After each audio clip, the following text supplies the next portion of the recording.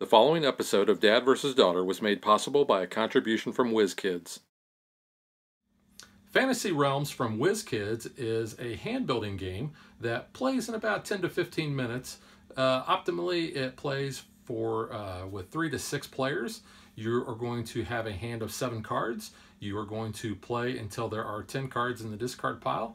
The game is all about having different combos in your hand, cards that give points for having other cards. So let me show you what the cards are kind of like, and then after that we're going to hear from Dad's Gaming Group and what they thought, as Fantasy Realms is this week's Game of the Week.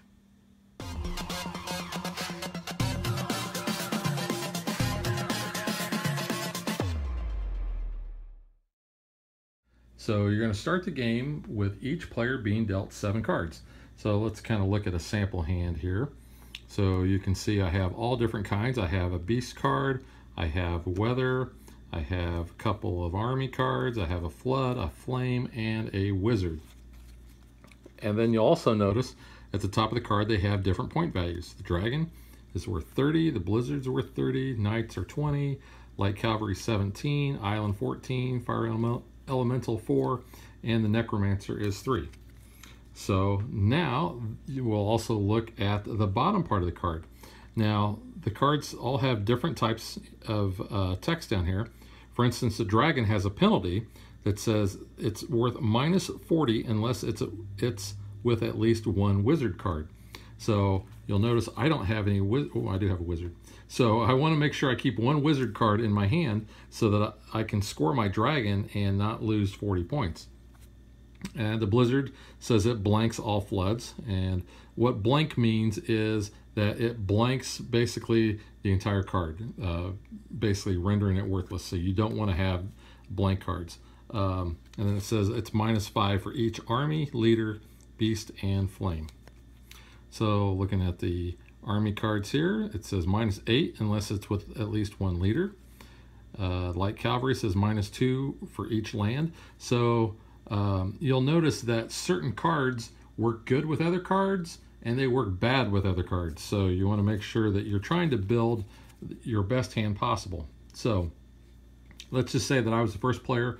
I've got my hand of 7 cards. The first thing I do is I don't really have a choice. I have to draw the top card off of the draw deck and figure out if I want to keep that.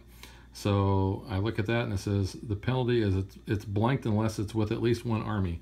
Well, I have some army cards there. So let's just say I'll keep those. And let's just say that I'll get rid of this blizzard card. I discard it now, and I am creating a tableau of discards, not a discard pile. So once we get to 10 cards in the discard, then the game ends immediately. Now, I said this is a hand building game and you're basically playing everything off of combos. So let me show you a few of the really good ones. So here we have the Sword of Keth and the Shield of Keth. So you'll notice on the Sword of Keth it says it's got a bonus of +10 with any 1 leader, or +40 with both a leader and the Shield of Keth. So if I've got one of these, I'm probably going to try to find the other one and make sure that I'm not tipping my hand, because people will hold on to cards instead of giving you things that you really want. The Shield of Keth gives you a +15 with any 1 leader, or it also gives a +40 with both a leader and the Sword of Keth. So if I have these together and I have a leader, I'm going to get +40 points from each one of these cards. So that's really good to have. So next I'm showing you the Queen and the King. They both give a +5 for each army. So if you have both of them, you might want to try to build your hand up of army cards. Or you get +20 for each army if with the King.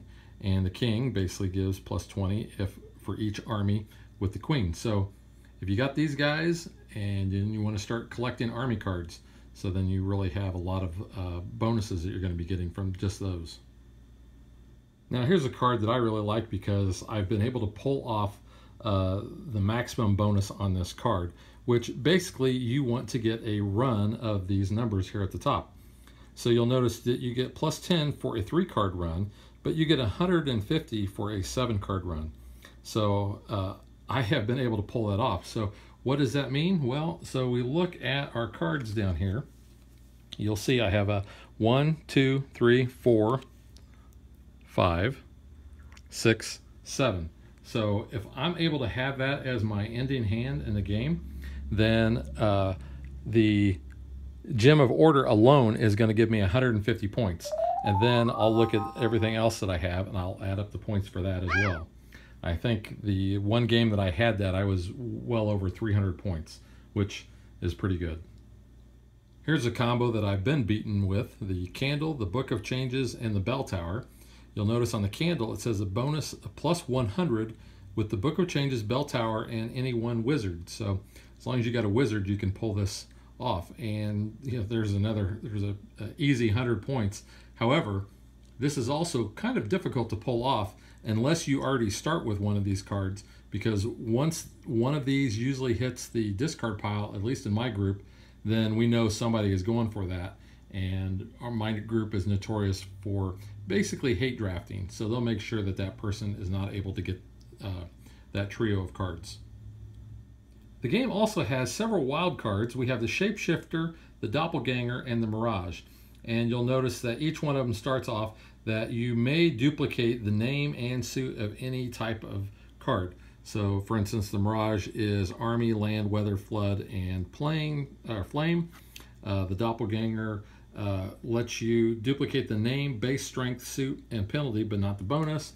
And the Shapeshifter allows you to duplicate the name and suit of an artifact, leader, wizard, weather, or beast. So I have showed you several cards that have penalties. One great card to have if you are going for something that basically is going to make you keep a card with a penalty is the Rune of Protection. So this basically clears the penalty on all cards. So if you're going to go for something risky, then you want to make sure that you have this card. Now, one final card I want to talk about does not come with the game, but instead it is a promo card that you can get. I forgot the name of the magazine, but the card is the Jester. And I just got this because a buddy of mine actually had that magazine and got this card, but he doesn't have Fantasy Realms, so he gave it to me. So we've not played any games with this yet, but you can see the bonus is +3 for each other card with an odd base strength value, or +50 if your entire hand has odd base strength values. So, that's kind of a neat thing to have, and it's not really that difficult to pull off. So now that I've explained the game, let's hear what some of my gaming group think of this. For the most part, I think everyone in my play group really enjoys Fantasy Realms. There are a couple that, they'll play it if asked, but they're not going to ask to play it specifically. They found that the luck factor was too much really for their liking, and they had a harder time with the learning curve of learning all the different things in the cards. However, my friend Michael did actually give me a review, and this is what Michael had to say. I really enjoy the game, and at the price point, it is a game I would have on my shelf and make it part of my regular rotation. What I like about the game is the rule explanation is simple and straightforward, which means we can get right into gameplay. Even though the rules are simple, it will take a game or two to have a good understanding of the penalties and bonuses and how you will want to build your hand. Personally, there have been times when I thought I was going to score big, only to realize I missed a penalty on one of my cards that just destroyed my score. That was my own fault and not just bad luck. Another part of the game that I enjoy is that when you get your initial hand, you usually have 2 or 3 paths that you could go down to build the best scoring hand, which is nice because you're not locked into a hand that may never work out for you. Besides trying to build your best hand, you also will have an idea of what your opponents are collecting, so you have to be careful what you throw away since you don't want to help them, but you also have to balance out not hurting yourself too much. The gameplay is quick, even when you're playing with people who are thinkers and strategists, which makes it perfect for playing as a break game when we are in between some heavier games, or when I'm playing with the family while we're waiting for dinner to be ready. The theme and the backstory that go with the game are somewhat light, and fortunately, that doesn't detract from the enjoyment of the game. The artwork is solid, and it won't turn anyone away. Overall, it is a good game that I think will appeal to a variety of gamers. And then Michael goes on to point out that he found on BGG in the game explanation by the creator of the game, which is Bruce Glasgow, that there is a fun way to play it with the right group. And that is to basically tell a story with your cards. So as you're going through the scoring process, you say, hey, you know, I had a king and queen and they had a grand army and all that good stuff. So he just wanted to point that out. But overall, I would say this has been well received by my game group. So now that you've heard the thoughts from my gaming group, let's get to what Dad thinks.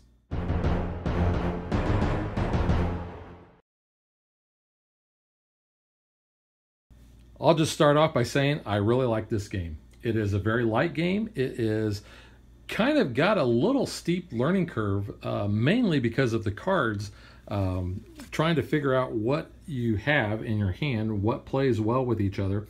Your first time through, you're not going to know the cards. And if you're playing with a bunch of people that have played it several times and they know that, you're going to be at a disadvantage. They're going to know what cards to go for, which ones to look for, which ones to make sure stay in their hand and not give them to anybody who may be going for something. Also, the penalties sometimes throw people for a loop. I'm not really sure about the bonuses. Some of them are very straightforward though, like this one is plus 30 with rainstorm. So you know that if you have lightning, you're going to want to get rainstorm. Other times, you know, you may just be going for the type of cards. You're going for the flame. Like here, you get a +9 bonus for each weapon and artifact. So, which leads into another reason why I like the game is there are a lot of options that you have as far as a strategy that you want to try to go for. Now, that being said, it all depends really on what your starting hand is, because the game is going to be fast. It's going to end in probably 10 minutes, if that. So you have to basically take what you've got and try to make the best combos that you can. Sometimes the luck of the draw is going to kill you, I'm not going to lie. And that may be a negative to a lot of people, but you do kind of have your own destiny in your hands somewhat, because you can, you know, try to figure out what cards are out in the discard that you want to get. You may have a great hand and you want to speed the game up, so you're going to be drawing cards off the top, because every time somebody draws a card off the top, you're one step closer to the end. Because when you take a card from the discard, then you're just replacing it. So the game length did not change by that happening. The other negative that people have is that it does take a while to actually score the game. And kind of the running joke I've heard from other reviewers is that it takes just as long to score it as it does to play it. And I'll show you why. All the combos that you have here, the game comes with this huge scoring pad, which is really cool. But you're going to see you've got spots for all 7 cards. You've got a spot for the base and the bonus and the penalty, and then whatever the subtotal is. So if you don't have a bonus or a penalty that you got to worry about, you just skip that and you bring that number down. But the other times you're keeping track of all that and then adding it up. What we've started doing is, instead of me kind of going through and asking people, you know, what'd you have for this card? What'd you have for that card? My group has played this enough now that they just, you know, pull the calculators out and they're scoring it on their own. You know, we've got the honor system here, so not worried about anybody cheating, but you can see where scoring can be a little intensive there. But the card quality is fairly good. It's not a linen finish, but the cards are not real bad. I mean, I've had flimsier cards before. The artwork on the card, the backs, you know, it's okay. The artwork that is on the other cards, I actually like. I think it all really works pretty good. Some of these are a little dark, like that one there, but you know, some of these look really cool. And usually when we're playing, we're also talking, oh, you know, you took that, you must have that card. Or, you know, you take the princess, you know, and they'll make some kind of Princess Bride reference or something like that. So there are all these different types of cards. I've not had too many games that have been, you know, the same, but this is a filler game. So like I said, it plays fast. usually over lunch, we probably get about 3 games in and still have plenty of time left. So that is a plus in my book, because then you get dealt a bad hand of cards. Okay, the game's going to be over and you're going to be able to, start a new game, and hopefully your luck will be better. So people that don't like luck-based games, luck of the draw type of thing, they're not going to like this. But there are several mitigating cards that you can hopefully draw or hopefully be able to pull from the discard to help you out. That being said, I do recommend this game. It's a small box game, should be easy to pick up. Price point is pretty low, so as long as you're okay with a little bit of luck of the draw, I think you'll like this game. So I'm giving it a thumbs up. And that'll do it. So that is Fantasy Realms, and we will catch you guys next time.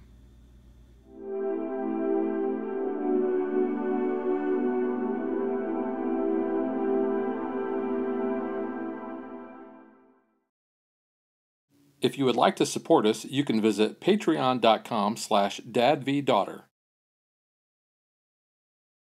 Like and follow us on Facebook to stay current on our show schedule, sneak peeks at future shows, and to interact with us.